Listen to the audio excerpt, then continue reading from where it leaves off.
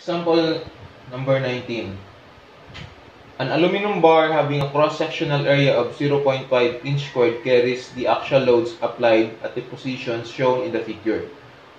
Compute the total change in length of the bar if E is equals to 10 times 10 raised to 6 psi.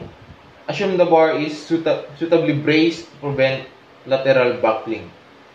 So, ang unknown natin guys is the deformation ng bar due to the forces. So, since may mga forces na nag-act sa bar, iba-iba, apat na forces, compute natin yung forces acting on each varying length. Di ba may length tayo na 3, 5, 4. So, yung gagamitin natin, compute lang natin. Ito yung sa unang bar, yung sa 3 feet, 6,000 yung yung force palabas. So magka-counter sa kanya is tension. 6,000 equilibrium lang 6,000. So P1 natin, sabihin natin P1, 6,000 pounds tension. Yung isa naman sa pangalawang bar, yung sa 5 feet, 6,000 tapos may 7,000. So, 7,000 minus 6,000, 1,000. So, para mag-equal, magiging 1,000 compression. So, sa last bar naman, yung sa dulong part lang to kasi masyadong mahaba yung paras lang naman. Or left or right yung i-assume mo. So, 4,000 tension para mag-equal dun sa dulo, tension rin. So, 4,000. Sorry. 4,000 pounds tension. So, wag yung kalimutan yung yung tension compression. Kasi i-assume natin na yung tension positive, yung compression negative. So, since iba-iba yung forces, di ba, may formula tayo na deformation is equals to PL over AE. So, ang gagawin natin is deformation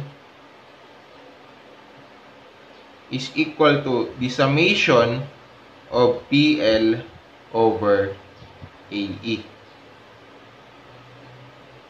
Huwag niyong kakalimutan tension, positive, compression, negative. So, try na natin. The total deformation is equal to, sabihin natin mo ng P1, L1 over AE. Kasi hindi naman nagbago yung area hindi naman nagbago yung area kasi uniform yung area natin. Yung E rin, uniform. So, plus P2 L2 all over AE plus P3 L3 AE. Kung mas marami pa yung bar, nyo lang, idagdag nyo lang. So, compute na natin. Total elongation is equal to natin P1 6,000 times anong length ng bar natin sa 6,000, diba 3 feet. Since 3 feet naka-feet yan, times 12 natin para maging inch. Area 0.5 times 10 raised to 6 plus, plus ba? No, hindi plus kasi compression yung natin. Minus 1,000 times length 5 times 12 para maging inch. Chess 0.5 ulit, di naman nagbabago. Times 10 raised to 6. Plus minus? Plus. Kasi nga, plus rin to baka yung yun kasi walang 4,000 times anong length? 4 times 12 para maging inches all over 0.5 times 10 raised to 6. Anong total deformation? 0.0696 inch. See? Ito yung total deformation ng bar natin due to the loads. Pansin nyo, sobrang liit ng deformation natin. Ilan yan pag kinonvert sa sa mm?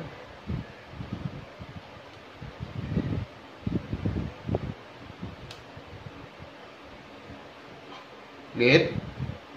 1.767 lang in mm. Pansin nyo guys yung deformation natin ay maliliit lang yan. Almost negligible. Pero kinocompute talaga natin yan para ay maalaman natin kung safe ba yung deformation niya. So, huwag nyo kalimutan na lengthening. Kasi, positive to positive.